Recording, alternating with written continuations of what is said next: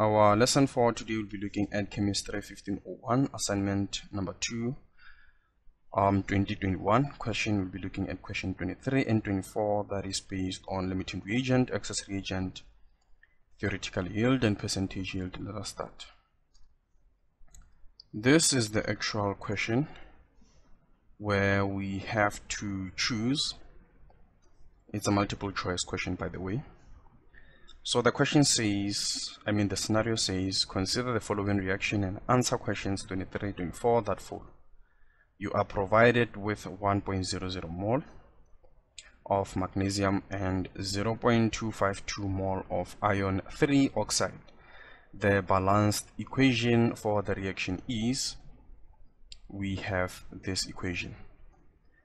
Most of my students normally struggle when you are not given this balanced equation, but most of the time you will be provided with this balanced equation.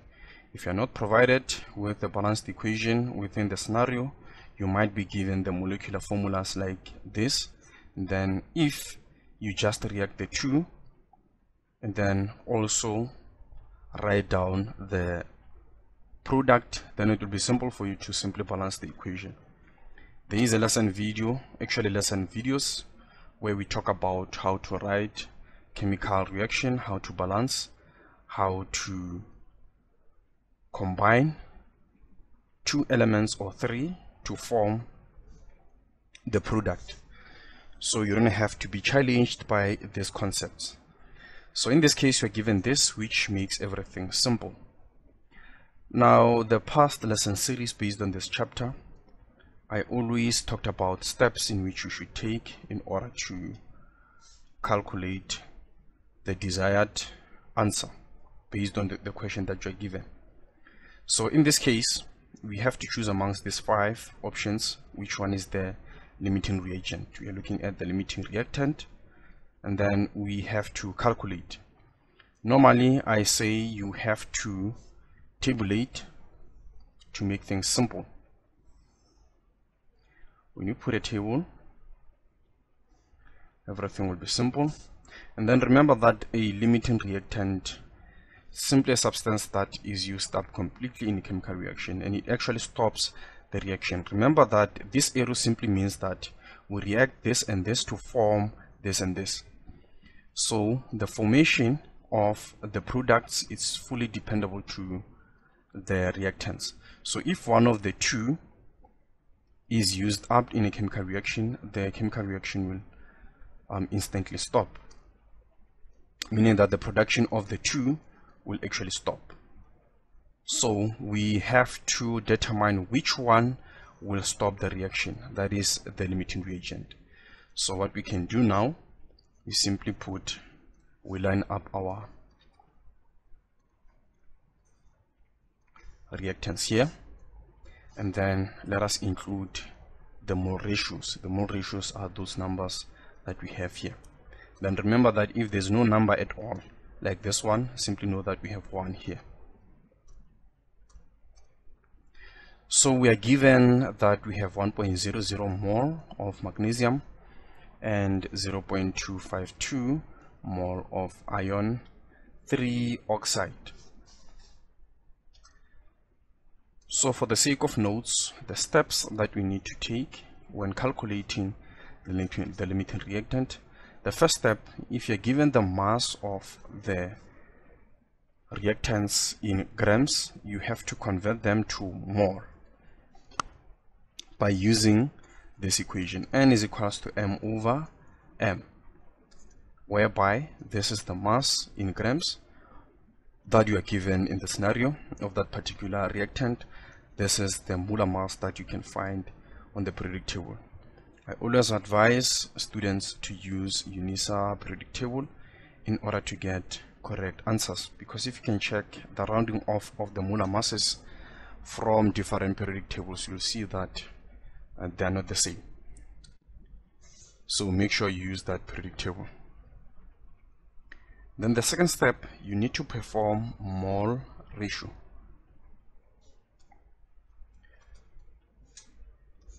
And I normally say, when you use this equation, you are actually calculating the first number of mole. You can say the first number of mole And then mole ratio, when we use n over n, it's equals to r1. Let me say n1, n2 over r1, it's equals to r1 over r2. This simply means the number of mole of the first reactant over the second number of mole of reactant. It's equals to the ratio of the first reactant, the ratio of the second reactant. With this equation, we calculate the second number of mole. This was the first number of mole. Then to calculate the second number of mole, we use this. Now let me apply the steps in order for you to understand. So you can see that we are given the number of mole already, so we cannot calculate them using this equation. We are not given the mass in grams, but we are given the moles. So you can simply go straight to the second step.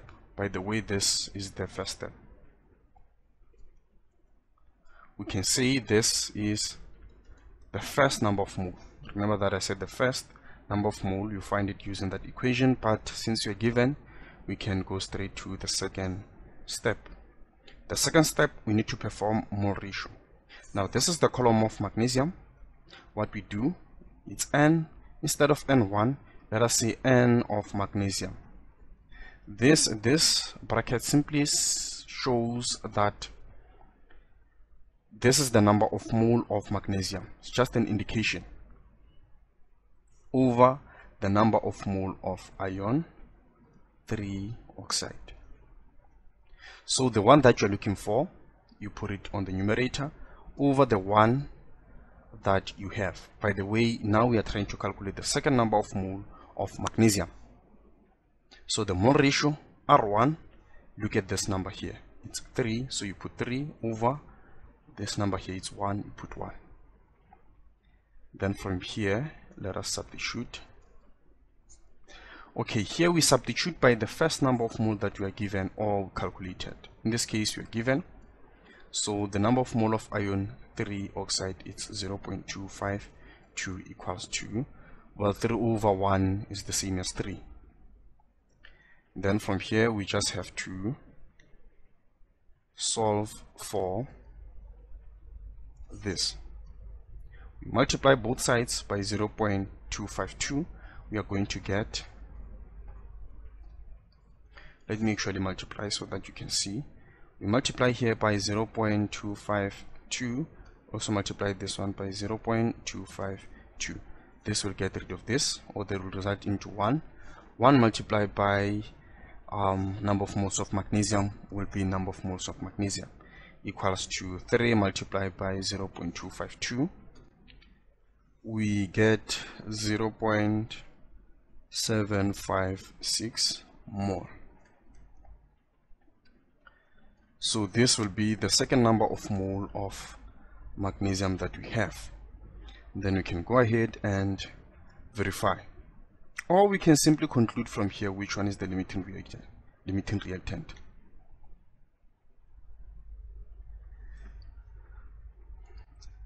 But normally I advise my students to just verify. So to verify, we calculate the number of moles of iron 3 oxide. Since you're on the column of iron 3 oxide, we put it on the numerator over the number of moles of magnesium. And then the ratio R1 here will be 1 over 3. Go ahead and substitute. Over the number of moles of magnesium, we have 1.00 equals to 1 over 3. Then we multiply both sides by 1.00. Then this will result into 1 multiplied by iron 3 oxide. We are going to get iron 3 oxide.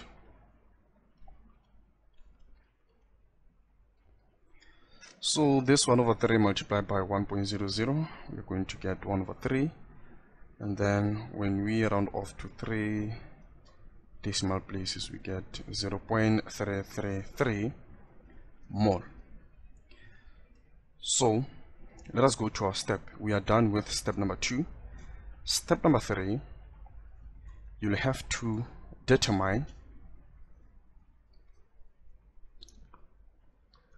your limiting reagent and access reagent. How do we do that? We check if the first number of mole is greater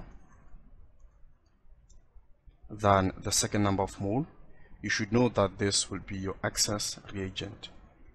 Then if your first number of mole is less than the second number of mole, just know that this will be the limiting reagent. This is just another way to quickly find the limiting reagent. So in this case, let us apply step number 3 to check which one is the limiting reagent. By the way, this and this is the second number of mole. So let us check. We have 1.00 versus 0.74756. You can see that the first number of mole is greater than the second number of mole. This number is bigger than this number. And then let us check this one. We have 0.252, which is the first number of mole. You can see that this is less than actually the second number of mole. 0.333 is bigger than 0.252. So with this, you can safely conclude which one is the limiting reagent. So our iron 3 oxide will be the limiting reagent, and then this one will be the access reagent. But the question is asking about the limiting reagent, so we are looking at this. Now looking at our options, you can see option 2 is the correct answer. And by the way, this cannot be the limiting reagent because limiting reagent is between the two, the reactants. So this and this cannot and will not be the limiting reactants. And also this one, it's not. And then this option is also out. So it was between this one and this one, but through calculations, we have calculated the correct answer. So the correct option here is option 2. Our next question, which is question 24, it says, what is the theoretical yield of magnesium oxide that can be produced? So the theoretical yield can be calculated using this. Is the theoretical yield. You'll have to take the desired product is the mole ratio between the desired product and the limiting reagent over R for product, R for that limiting reagent. So looking at the balanced equation, we are looking for this. We want the theoretical yield of this. Then we know that this is the limiting reagent. So we can just perform mole ratio between the two. So we have N of iron 3 oxide over N of, actually we put our desired product here, it's MgO over N iron. Then we know the balanced equation. You can see that the mole ratio of magnesium oxide is 3 and then iron is 1.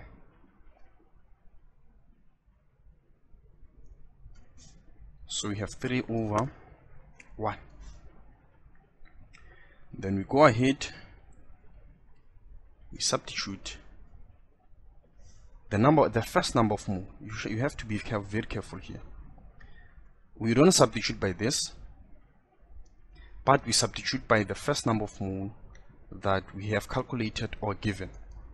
So we substitute this one, which will be 0 0.252 equals to 3.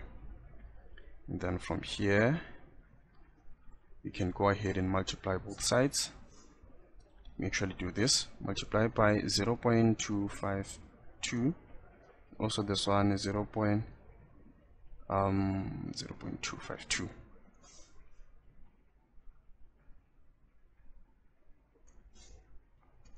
Then this will get rid of this. We get 0.756 more. But you can see that the options are given in grams, so we have to convert this into grams. So we have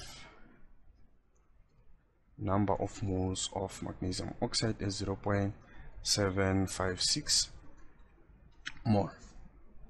Then let us use our equation. N is equals to m over m. So we are looking for this m. We can just rearrange our equation, multiply by m, the capital letter M, the molar mass, both sides. This will get rid of this, and then m, it's equals to n multiplied by the molar mass.